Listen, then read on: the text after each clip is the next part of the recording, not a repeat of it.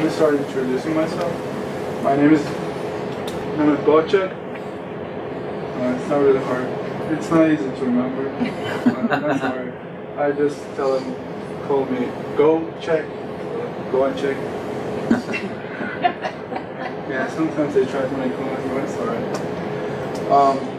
I did my bachelor's and master's in teaching chemistry, and currently I'm working at Harmon Science Academy in Lubbock. Last year I taught chemistry and regular chemistry and pre-AP chemistry, and this year I'm teaching middle school science, physics, and forensic science. So it all blends in after a while.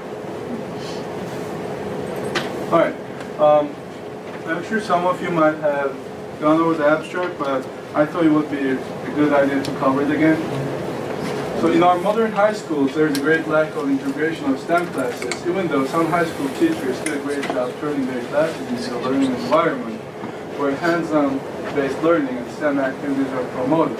So what we have is that kids, they learn about biology, physics, and chemistry, and these hands-on activities, they're great. I mean, I'm teaching physics, I use those activities, they're great, and kids, they like it, they love it. But the problem is that when they become high school seniors, there's very little option for any other science class. So, in our school, they either take environmental science or forensic science. When you look at the nature of environmental science, it leans towards more of chemistry and biology, but there's very little options of technology, integration of technology, math, or engineering. However, with forensic science, you get to cover all those areas. So that's something I really liked about after deciding to teach forensic science, and it can bring all those fields together. Now, the title of the presentation was Professional Application of STEM. Now, I talked to some of my colleagues when I was doing the presentation, preparing it, and what I noticed was that for some, it is kind of confusing. So I thought it would be a good idea to divide it into two categories and start explaining that. Alright, so professional application, what I meant was that we have two categories for that. First, achieving college and career readiness, and the second one is integration of STEM fields. Now, the abstract talks about integration of STEM fields, but there's also great opportunities for kids to get ready for college and career.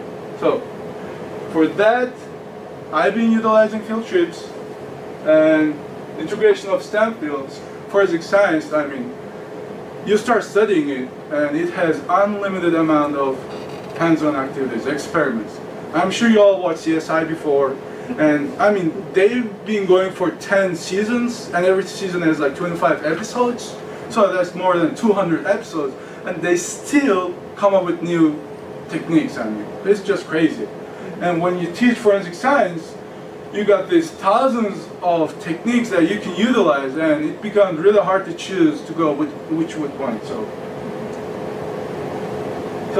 let me start with achieving college and career readiness. The field trips. Most of what I've seen so far is most schools, they have field trips, but when you have field trips and you go with 100 students, it's really hard to get students excited about something that you're out there, and it's really hard for them to learn the science of that field trip, because we had field trips to Carlsbad Caverns in New Mexico, and I had more than 20 students, and you try to explain how the caves were formed. Not that easy, because it's just random science for them. But for forensic science kids, these field trips, they present great opportunities about what kind of career options they can go after, the paths that they can go after. So, the first one was Lubbock Police Department. And the second one was Institute for Forensic Science at Texas Tech University. And we've scheduled another field trip at DPS Crime Laboratory Services in Lubbock. And the last two field trips, they will be about the medical examiner dead bodies. So that will require another extra permission slip for me. And the last one, it will be, I guess, the grand finale is the FBI Dallas field office. That takes some time. I'm still working on this too, Examiner's office that's not that, it's kind of easy because it's just right out there, but FBI Phil's office, well, I've been working on it for a month, there's nothing yet, so trying to contact 5 people at a time. Even with Institute for Forensic Science, I've contacted 5 different professors who are department heads of 5 different faculties, and you expect to get something, but it takes time. So, and most of these institutions, they don't have outreach programs. FBI, we all know FBI has that, but Institute of Forensic Science, they didn't have it. Lubbock Police Department, they have it, but it's for middle schoolers. They don't really have it at the level that I actually desire to see. And Crime Laboratory Services, again, their outreach program was very limited, so you have to call in, you have to send emails, just keep bothering them until they cave in, and they say, okay, just come in, we'll have you. Alright, so one of the things that I've seen with these field trips is that our school is Title I school. Last year I used to work at Houston in a big high school, and after moving to Lubbock, what I've seen was that the student profile, socioeconomically speaking, was really low. So you look at these kids, they come from very impoverished households. They live in the worst side of the town, and for them, a trip to Lubbock PD will mean that they'll get their hands cuffed. So seeing that they can actually be part of the PD and they can do some good for the community that they're part of, it was a eye-opening for some of the kids, and I wasn't actually expecting that. So that was kind of surprising for me. And our kids, we have 100% free breakfast and lunch. Before that, it was 95%. So the administration, they decided to go with just 100%. And our students, 78% Hispanic, a little bit of white and African American kids, but mostly Hispanic kids. I mean, you would see kids coming in school with just slippers on. It's really sad. But so this class, I mean, it's really a great tool for them. All right, let me talk about this Institute for Forensic Science has Texas Tech. This institution is only for grad students, grad school. So you don't really major in forensic science. You major in one of the sciences, and then you go on to specializing on forensic science to be a forensic science expert. But the science fields that you can go, it can be chemistry, you can major in chemistry, biology, genetics, it all works out. You can even major in IT, then be a forensic science expert in IT. I'm sure you've seen some of the shows where they recover information from hard drives that are burned. Yeah. So they need experts on that too. Now, did I know about this before? No. Because, I mean, there is very little training options for forensic science, so it's kind of you just go with self-taught. Alright, so the institution, what they had is, first they showed us the specific investigation techniques they specialize on. Apparently they specialize on bones, and you can actually see bones where you had different various, like chef's knives, different knives and axes go through, so you can look at those. And they have these really advanced microscopes where they look into those marks in more detail. They also specialize on tire tracks and footprints, and apparently they're also training the local PD and local law enforcement officers. And so for them, having high school kids, it wasn't even something that's what they told me. It wasn't even something they actually thought before, because the only people they come in either deputies, officers, or grad students. So they actually thanked me for kind of letting them see what kind of outreach opportunities they can have. So that was kind of really good. So off the track, let me explain what this is, the CSI effect. So after learning about this, I actually made it into part of my class, CSI effect. It's really funny. So they talked about 3 different, one advantage and 2 disadvantages of CSI effect. One is that one of the positive aspects is that you get kids engaged already. They watch Grey's Anatomy, they watch Bones, CSI shows. So they already come classroom engaged, so they like it anyways. But the downside, you get the criminals. You actually educate the criminals. They learn about how to remove the blood stains, which I will show later on. Not that easy, actually. So they learn about how to remove DNA evidence, how to remove fiber evidence. They learn about that. And there's even some cases where a single mom turns into an investigator. Like, it was one of the cases that we covered during class. She turns into an investigator because the local PD actually didn't really care about his rape accusations. And she actually finds the evidence and everything, and at the end, she gets the guy convicted. And she was talking to the TV, and she was actually telling me, I learned everything from CSI. Wow. So, it's good for good people, but when you think about bad boys, not good. And something that I haven't heard before was that the problems that they go through in court of law. You have jurors, even judges, asking for the exact, expecting to see that crisp picture that they've seen in CSI. No, not gonna happen. And they think that DNA examination will come out in 2 days. Not gonna happen. It takes at least a month. And if you live in a city like Lubbock is advantageous because we have Texas Tech, but we have Odessa close to us. If you live in a small town like that, then you have no laboratories. So who you gonna do your DNA examination? You send it to another city. It takes months. I mean, then these experts, they were telling us that the judges, they will ask, well, and this is literally, I've seen this study on this TV show. Can't you just do that? No, not really. So this is what they're dealing with right now. All right, let me.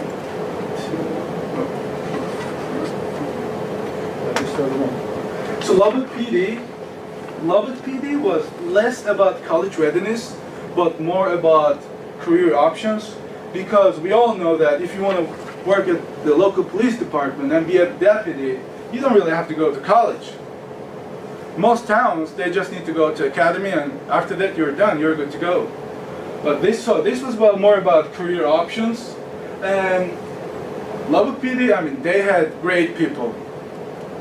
The surgeon that took care of us, he was great, and he showed us, because kids, they come from, again, impoverished households, so they see the police as enemy. So this was an eye-opening experience for them. They talk about how you can become a cop. They talk about the regular daily life schedule of a police officer, and they actually had us visit 911 room. So we have seen operators responding calls coming from all around town, and apparently they are looking for people to work at 911 too. And they are looking for all kinds of people. So, and we also visited the jail. Thanks God it's not in use anymore. They just stopped using it like 3 years ago, but the conditions were not that good, so we wouldn't want to spend a day in there. It was really bad. And some people were talking about ghost stories and stuff, so not good. Alright, so that was the field trips and college and career readiness. Now, let's go back to the integration of STEM fields. They learn, like I told you before, they learn about physics, chemistry, biology. They also cover these fields, anthropology, anatomy. But the problem is that you're done with biology, you learned about anatomy. Nobody's going to talk about anatomy and chemistry. They don't. They can, but they don't. In physics, again, they don't. It's not part of the curriculum. So you're a freshman, you learn biology, you learn about anatomy and anthropology, then you're done. For 3 years, there's nothing. Unless you want to be an expert on this field, you go major or minor in it, then you get to learn about anthropology. So after that, that information they acquired, it becomes, kind of, in their perspective, useless. However, with forensic science, you help them remind those information that they learned in sophomore year, freshman year. And again, with technology part, they have to use, they need to use advanced microscopes, they need to install the software, have everything going. I'm not helping. I just give them the software and everything, laptop, microscope, figure it out. I'm not going to do it for you. As a freshman, they can't really do it because they're always struggling about the concept of, some of them struggling about concept of microscope. So you can't really have a biology teacher try to teach them about the software, how to install it, because that's not a part of the curriculum. But with forensic science, you can do that part of the curriculum. That's one of the upsides. All right. Now, I'm going to go over the activities, the experiments that we've done so far, and try to connect those into previous science courses that they learned before. So this was the very first experiment we did, basic fingerprinting. It's actually something you can have middle schoolers do. I mean, it's really easy. What they do, you just have the graphite, rub it all against that, and then the science part comes in when they try to determine the patterns. With middle schoolers, I've done this with the middle schoolers, but you can't really go into advanced patterns. Like you would have loops, whirls, stuff like that, but you can't really do that with middle schoolers. But with forensic science kids, they're seniors, they're supposed to go into detail. So I looked into FBI's classification list, and they actually have a small booklet, and that booklet has FBI's preferred method of investigation for fingerprints, and it's all in detail and everything, and they have to go through that. Again, this is one of the experiments that you can do at home. So lift fingerprints of the food that you just left last night. Someone took it, so you can just lift the fingerprints. Blame your sister, probably. Properties of black light. Now, I got black light in the last 10 minutes. I'll try to pass this over, and I would ask you to have the black light go over your clothes, and it will show you the stains that you never think was there. When actually I had this in class, I had to make sure that I was totally clean, because after the students turned out to be really dirty, they had different stains and everything, and they turned on me and they told me that, so you look down on us, let's look at your clothes, and it was all clean. So now, properties of black light. Black light, this is one of the misconceptions. You have to deal with the misconceptions. I like CSI shows. They got kids engaged. But the problem is that they also create misconceptions out of nowhere. They can see, they think that they can just use black light to look for blood stains. Not gonna work. You need to use special cameras. You can't really do that. So, in the TV shows, they just have the black light go over and voila, everything's right there. Not gonna happen. What you can come up with is, what you can use it for is, Samuel, we can't really do that since we're high school, but I guess in college you can go ahead and do that, but not in high school. But saliva, urine, and again, bone and teeth, that's one of the important parts.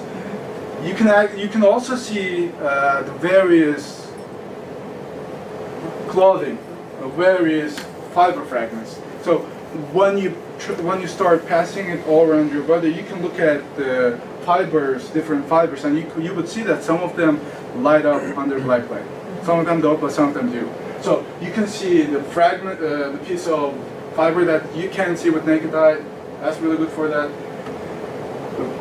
Now, what I want you guys focus on the teeth, because teeth is, like we all know, it's just a bone. So you can pick up traces of bones and teeth, and it all lights up. And this was in total darkness, so the only thing you can see, it was really creepy. The only thing you can see was their teeth. Alright. Now, this was the second experiment, hair analysis. There are two parts of hair analysis. First, they make a cross-examination of human and animal hair. So for them, that was kind of gross, because we had bat hair, rat hair, possum. Sheep and rabbit are fine, they're cute, but rat and bats were gross. So there are two. Well, we couldn't really do the hair toxicology, because I mean you gotta have really advanced instrument for it. We don't have that in ours. I mean, even some universities don't have that. But the good part is that I told them with hair toxicology, your parents can pick up pieces of your hair on your comb and they can just go to a lab, have people look at them, and then they can actually tell what month you started using those, and they can actually tell that what kind of drug that you're on. So there is no way of hiding that. That was scary for someone. The only analysis that we could do was microscopic analysis, and they were looking at traces. With this, I haven't really given them any patterns. It was just go look at them, tell me what you're seeing, draw it, and try to explain it to the rest of the class. But in the second part, that's when they started looking at patterns. What I mean by patterns is you have different parts of hair, cuticle, medulla, and you have straight, curvy hair, and there's actually one hair type which was scientifically called kinky, so that was kind of funny, a high point, highlight of the class. And after that, what they did is that they took a part of a friend's hair, prepared a slide, which apparently they haven't done before, so I had to show them how they can prepare the slide with just nail polish. Nail polish remover. And they prepared their own hair example, numbered it, and after they started numbering it, they put under the microscope this multicam. It took him about an hour or so to figure it out. I haven't helped him. So I told him, figure it out, here's the software and everything. And apparently he hadn't used it before. Most of the time what they do, they just have the kids look into the microscope, their eyes get tired, they have glasses on, they can't really see it, and they take turns, they try to take turns, it just takes time. So this software, it was really good. And as you can look at it, so when you look at hair analysis, if the hair is hollow, then it tells you something. It tells you you might have someone with white hair or blonde hair. And we had only one Asian kid in our class, and this was her hair, perfect hair. No hollow, nothing. It was just full, thick, like you can't see anything through. But with other students, with special kids with blonde hair, you can actually see the patterns and everything. It's easier. So that told them, that showed them that just by looking at the hair, you can tell someone's race. Alright.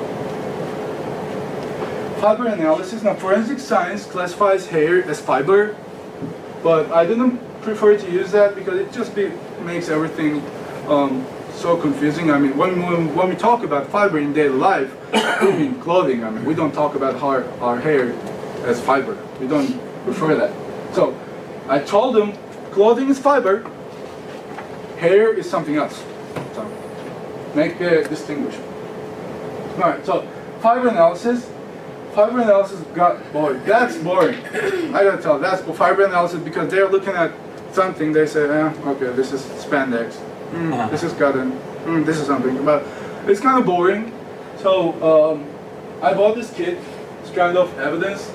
It is a made-up case about Lyle and Lewis, but the case was really prepared good, and the kids, they got engaged right away, they got hooked on right away. You can go ahead and purchase those. I mean, they have same case, but different analysis of the same case. So what happens is that you open up the kit, and you have this evidence coming from different local PDs. So these people, there's some drugs, sex included, like someone, like they can't really tell who the father is. So that was really good. I mean, that was really good. Then what happened is that they live in Texas, they flee into New Mexico, the state trooper stops them, then they gotta investigate different hair and fiber, like small fragments, and they need to find who the killer might be. So all the evidence provided, you just look at those underneath the microscope, and you got to tell who the killer is. And we had different groups of people against racing against each other, and each group tried to tell who the murderer is. So that was really good.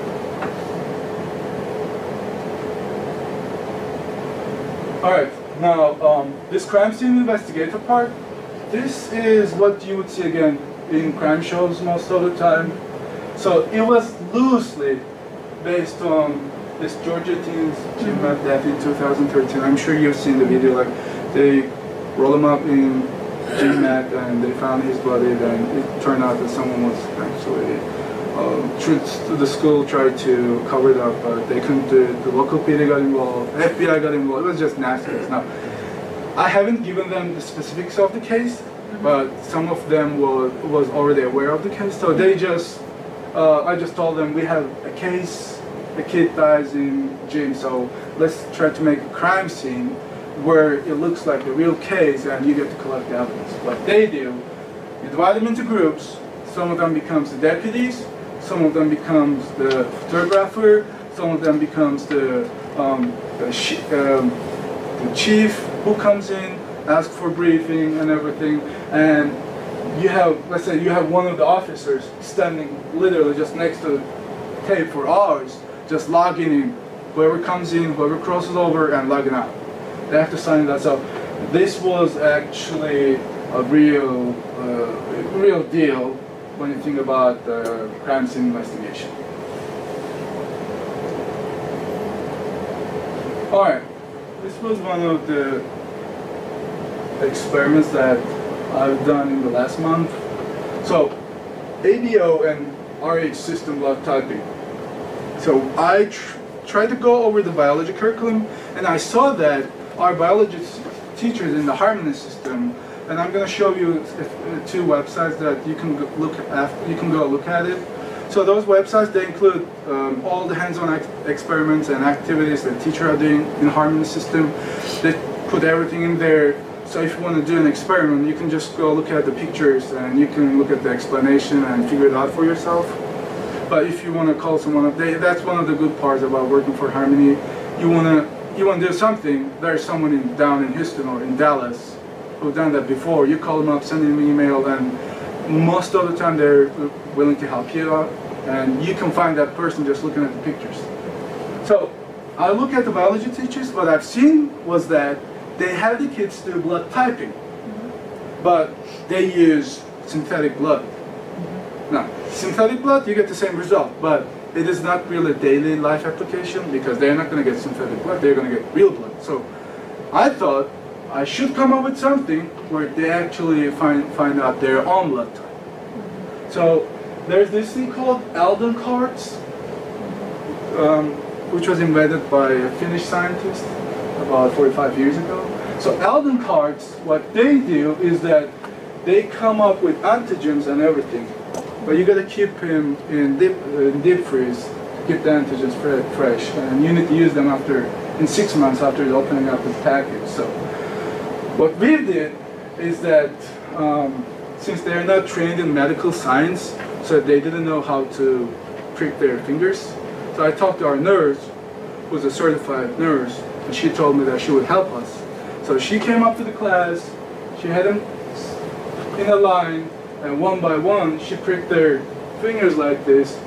After that, they gotta do the rest, because blood is coming out. But so what they do, they have 4 sticks. They take 4 samples, put them there, and after putting the samples, we stitch them up, put everything together, just tape, not stitch. It's something I picked up watching CSI shows. So they put everything back on there, and then they go sit there with their group partners, and they turn it upside down like this, right hand side, left hand side, and they wait until the blood coagulates. And if the blood coagulates, you don't blow in that certain type, and if it does not coagulate, then you belong to that certain type. And these pamphlets, they were really helpful because you just look at the pictures, do a cross-reference examination. So that was actually, that turned out better than I early anticipated.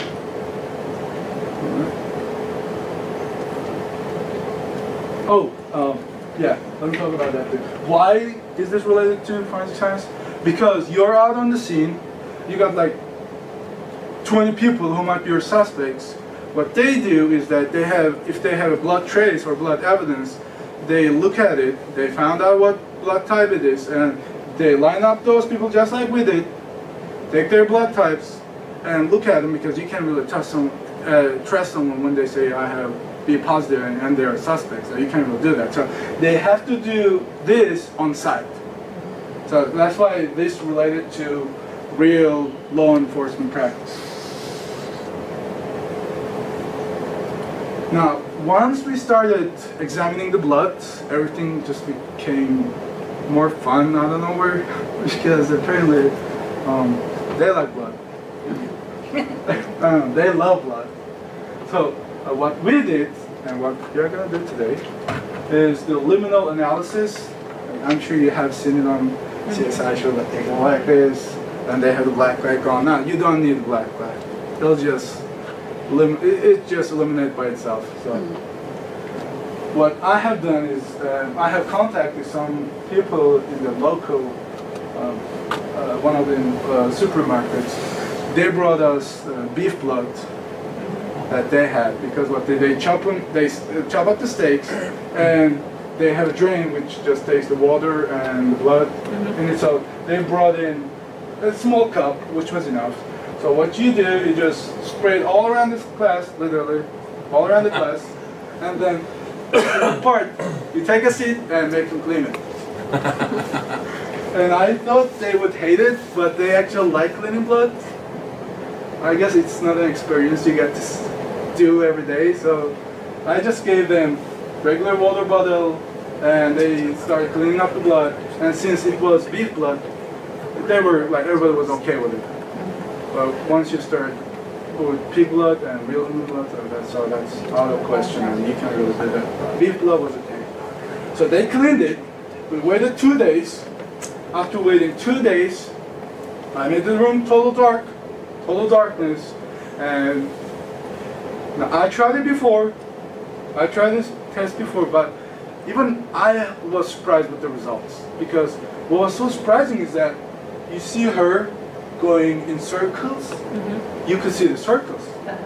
So you would know that someone was cleaning, like, and he tried to clean it upside down.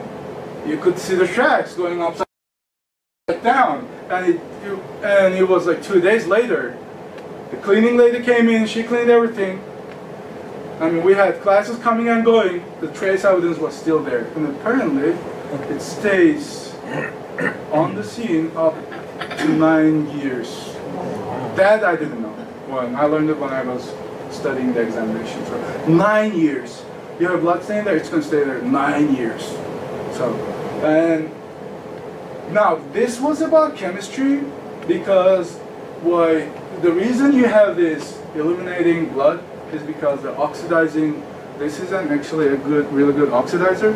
So it oxidizes the chemicals in the blood, and when you have oxidation, you would have electrons getting excited, jumping up and down, and when they jump from one energy level to the next one, they release the energy. And that energy we see, they emit the light, that we see as a light, perceive as a light. So blood analysis, it was also about, I actually thought about doing it here, but it's really hard to clean up. What you do is that you find a container and you fill it up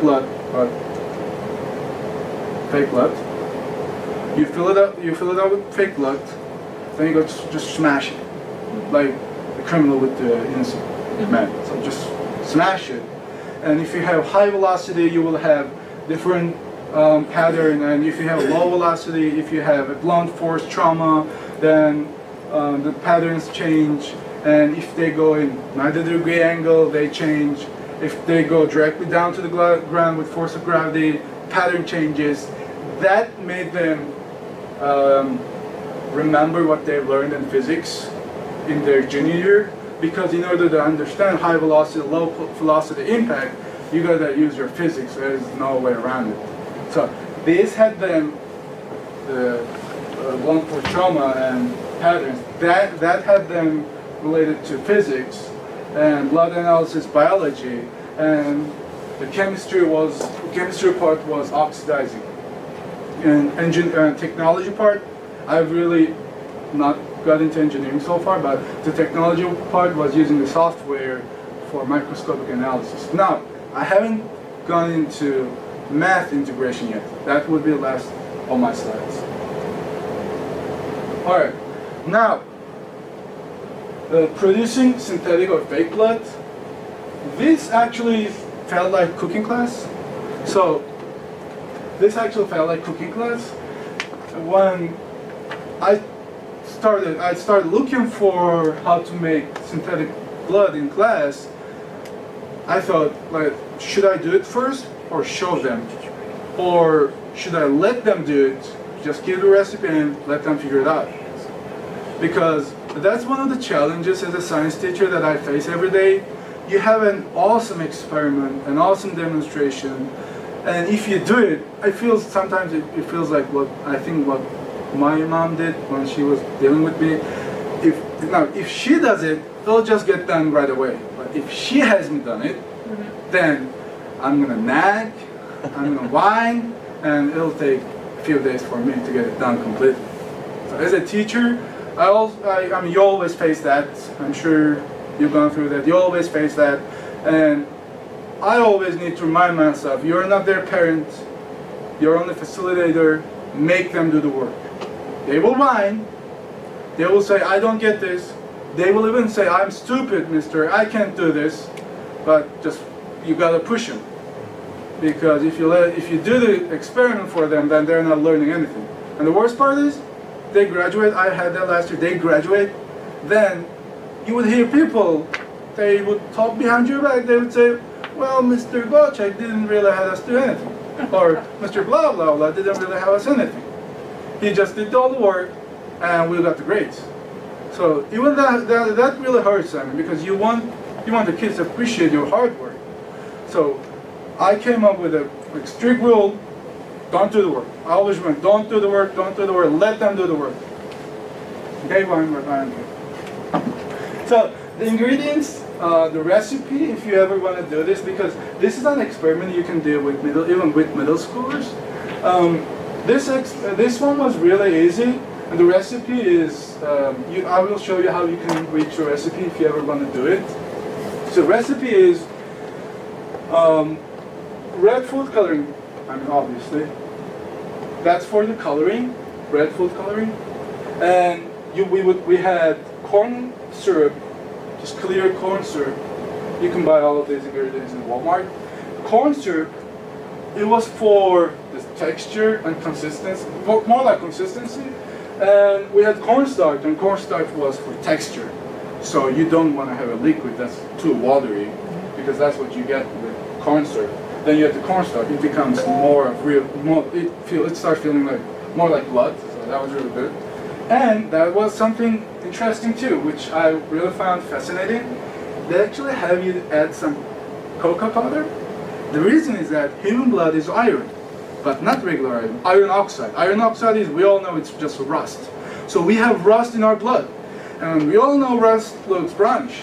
So your blood, our blood is not perfect red. It has some brownish stain. So in order to reach that, you add some cocoa powder to make it a little bit of rusty.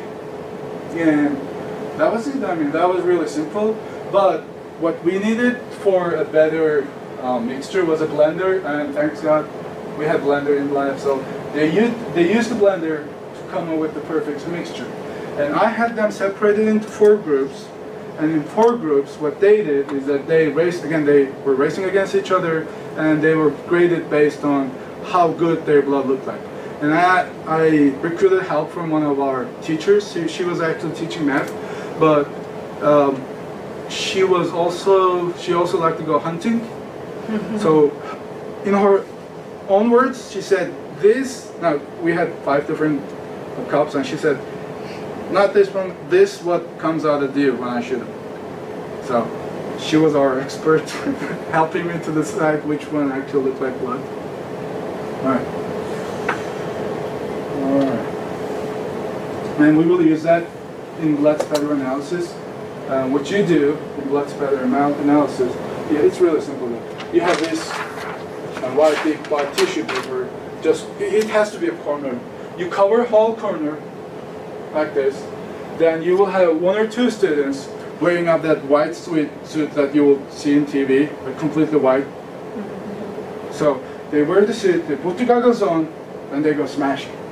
But they can't smash like crazy because it doesn't really help. So they need to do first low velocity, then high velocity. And you also have to cover the ceiling too, because if you have a bat and you try to hurt someone innocent, you go bash it at them, you try to take it out, then some of the blood will go to the ceiling. So you got to see that too.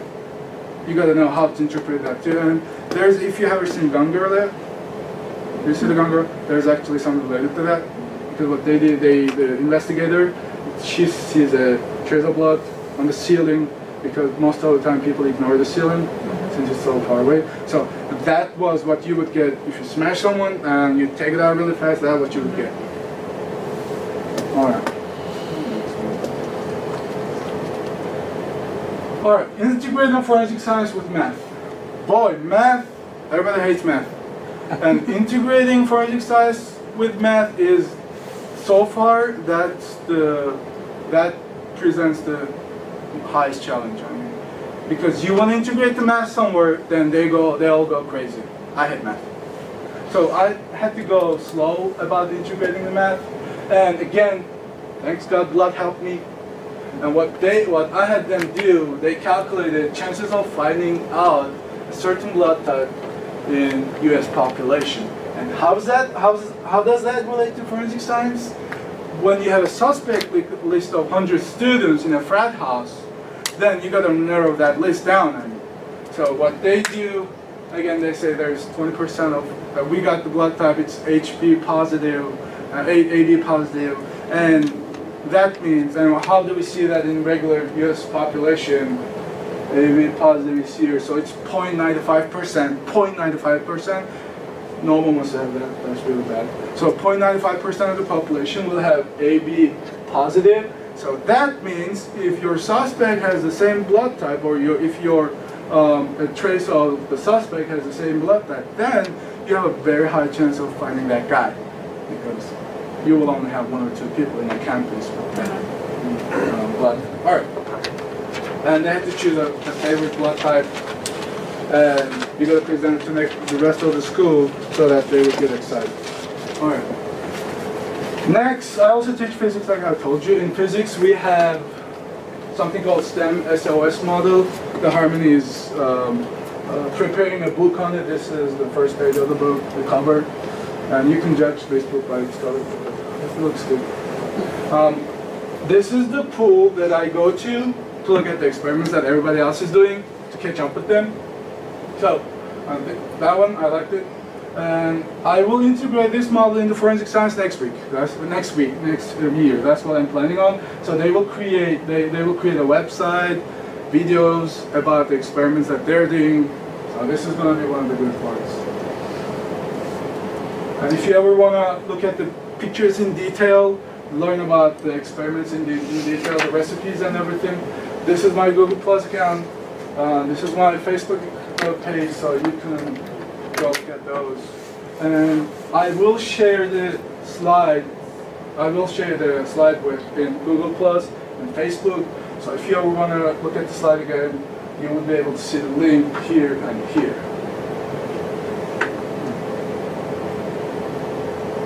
So if there's any questions, let me go back and keep. All right. Can you turn on the lights? Sure. All right. So you're a bad guy. You have a crime scene. You got all the blood, and used in the CSI show. So you know that if you ever use bleach, that you can suppose it to remove the trace evidence. You can remove the DNA. You can remove the DNA, but you can't remove the trace. So I'm gonna show you guys how to do it. So this is just regular bleach. You spray it out like this. Let me make a shape for you. So I'm trying to clean it, clean it, clean it, clean it, clean it, clean it, clean it. So I cleaned it. I'm going to wipe off my hands. Again, this will leave a trace. Show them you're wiping your hands. Then you went on with your day. You waited a few weeks. It's still there. Now, I will show you how it's there, and I will show you why those CSI shows are not accurate. Okay. So, the black light, again, the teeth, and the stains. So, I will have this go around. Alright, again, I'm going to try the black light. Nothing. So, they lie. Nothing. Let me turn this off. Then, I have my luminol. I have my luminol. Alright, now I want you guys to look closely. Wow.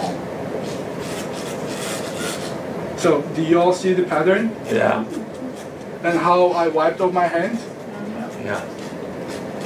So, and I used the luminol, I let it dry, I come back another day, still. The worst part is you try to take picture of this god, I hated it.